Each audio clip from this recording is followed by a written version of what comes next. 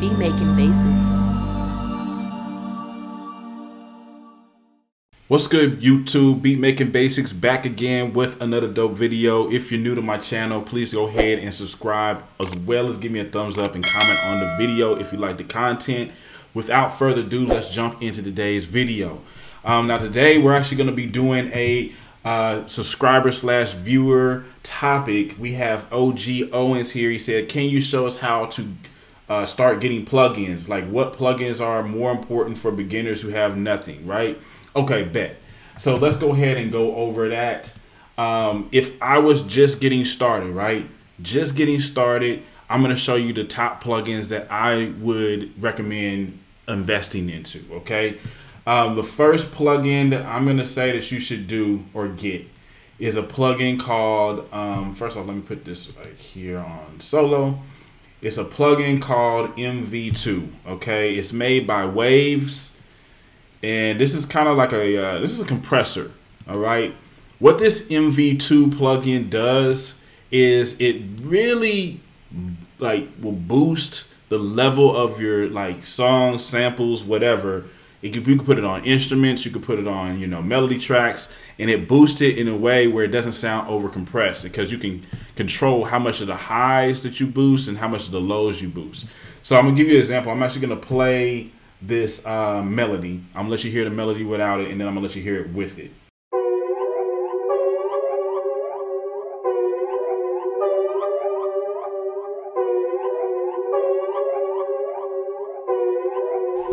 All right, so that's a dope melody, but let's say if you feel like it's a little too soft or whatever, right?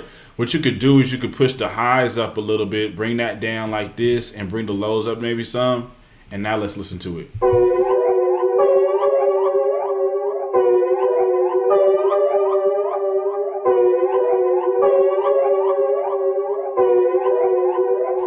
All right, it helps out a whole lot. Like, again, you can put these on your melodies. You don't have to put it on everything, but like, say if a melody or something is low, super low in the mix, and you want to bring it up to the forefront a little bit, you can put that plugin on it, and it really helps out a lot. Another plugin I would recommend getting is Smack Attack. Okay, Smack Attack. Smack Attack is a crazy plugin. Let's say if you want to put this on like your clap, right, or your kick or whatever, you can put it on any drums, and it's really gonna make them punch. So this is another plugin you can get from Waves. All right, and I use this a lot. You know what I mean? It saves time. Some people, there's something called parallel compression. All right, and I don't want to get too far into what parallel compression is, but basically, from what I see, Smack Attack kind of mimics that a little bit, and also it just boosts up the signal a whole lot more and makes it punch. So let's say if we want to put Smack Attack on this clap, I'm gonna let you hear the clap before, without, and actually the clap's already popping, but let's just say if we want to, boost it some more. So it's a pretty solid clap. But if we wanted to boost that up some more and make it stand out more in the mix, you can put this Smack Attack on it and turn the attack up a little bit and maybe to the sustain down some. And now let's listen to it. And even looking over here at the metering, you can see that it, boosted that signal up. You can boost it even more. It just helps out when it comes to making everything punch.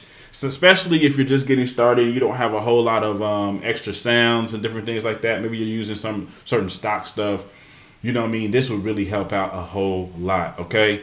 Now let's go for another plugin that I really, really, really recommend that you use as well. This plugin is actually going to be a reverb. This reverb plugin is actually an industry standard plugin, and I definitely recommend it. It's called Valhalla Room, and this makes it sound just so spicy, so nice.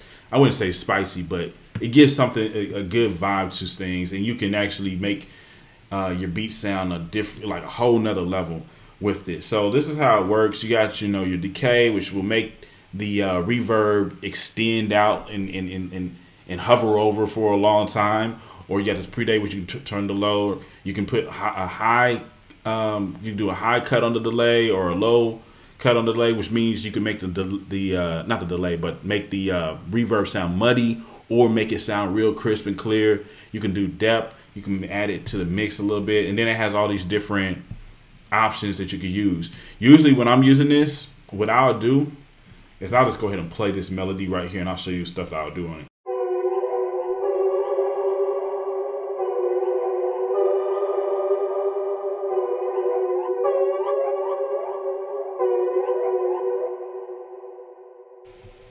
Compared to this.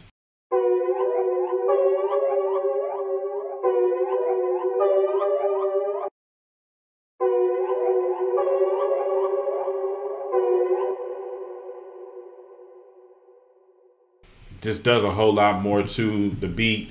And then you want to use this sparingly. You know, don't put it on every single instrument track when you're using this. Just maybe find one instrument that you really like and you want to highlight.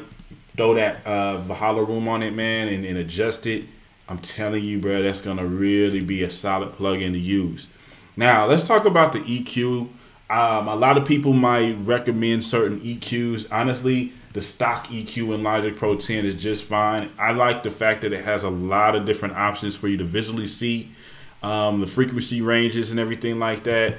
You can actually push this analyzer right here and like you can push play on this and it will show you where the frequencies are hitting.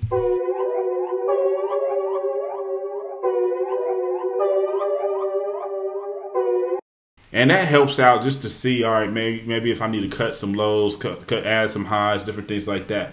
So use that stock EQ. And another secret joint that I would recommend doing if you're a new producer, you know, I wouldn't say it's secret. You know, a lot of people kind of know about this, but if you're brand new, go to Cable Guys, like search Cable Guys and get their halftime plugin. All right, this can add a whole lot of sauce to your melodies and different things like that. Give you some good variations throughout your beats. So this is with the plugin. This is without the plugin.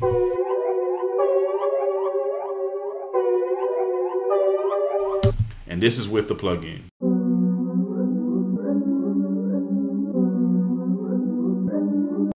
And you can select different things.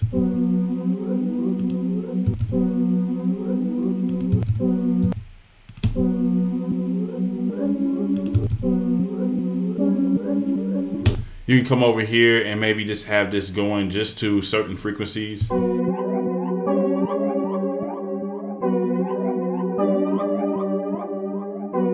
You can mix it in.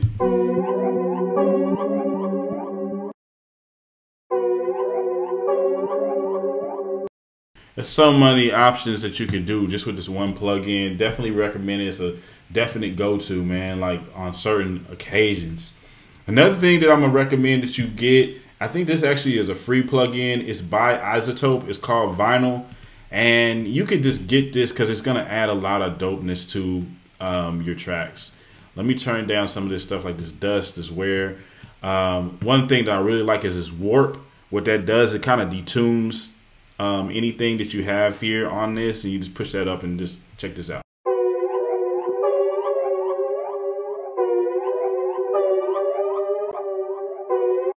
And then you can select different options here. Takes a little of the highs out, I mean the lows out. Keep them go all the way to the 2000s and gets everything. You can add like some white noise and different things.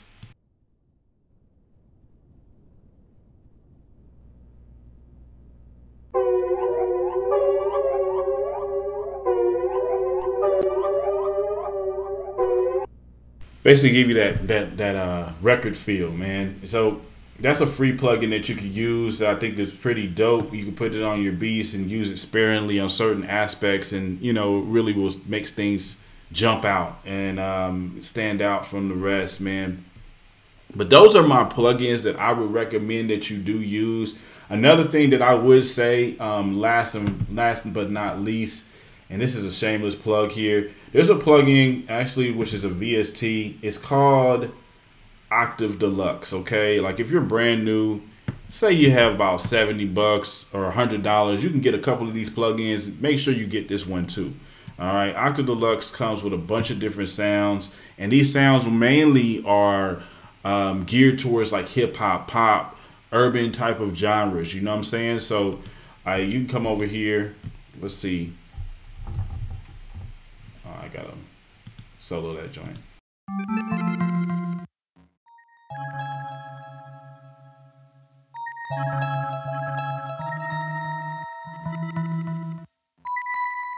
Got a lot of cool things you can do on here. You can add vinyl to it.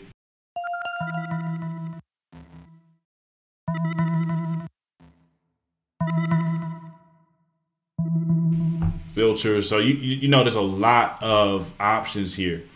It's a lo-fi guitar right here.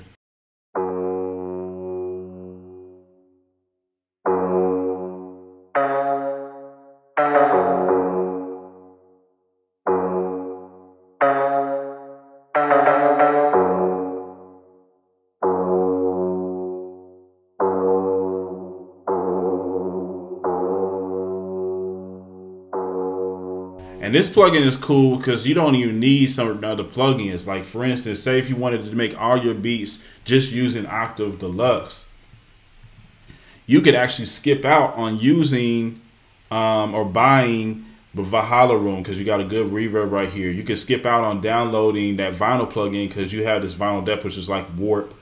You dig what I'm saying? And even this can boost the sound of the notes. Or make it kind of sound like glide-ish. You can make a glide vibe to it.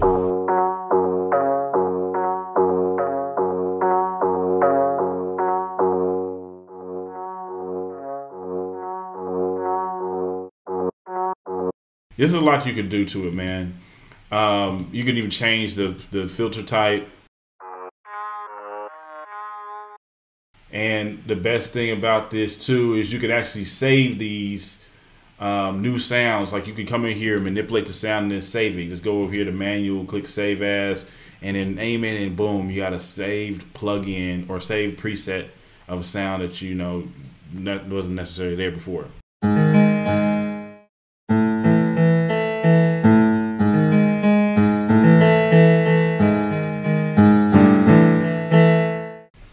But yeah, y'all, pretty much that's the video. If you want to download any of these plugins, all you got to do is just watch the video again and just look those plugins up on Google. So Google Valhalla Room, Google Octave Deluxe, Google MV2, Google, you know, Smack Attack, all the plugins I named. Just Google them, man, it'll pop right up. Make sure you get them actually from the source. And, you know, don't try to, you know, steal them for free and all that good stuff, man. Also, make sure you're subscribed to my channel. Give me a thumbs up. Add me to, you know, social media and everything like that. Visit my links, whatever it is. If you have questions, ask in the comments. Anyway, y'all, we're out. Thank you so much. Can't wait to see you in the next video.